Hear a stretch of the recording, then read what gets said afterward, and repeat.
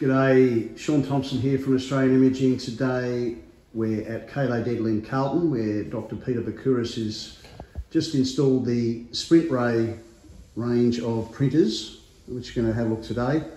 One of our technicians, Bhawan, is just going to explain what we've been doing here today and give you a quick run through. Perfect, thanks Sean. So basically we've taken an intraoral scan with the Dexis IS 3800 of this stone model here.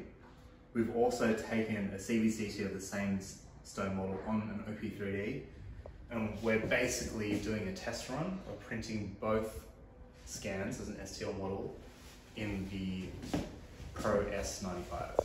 Wonderful.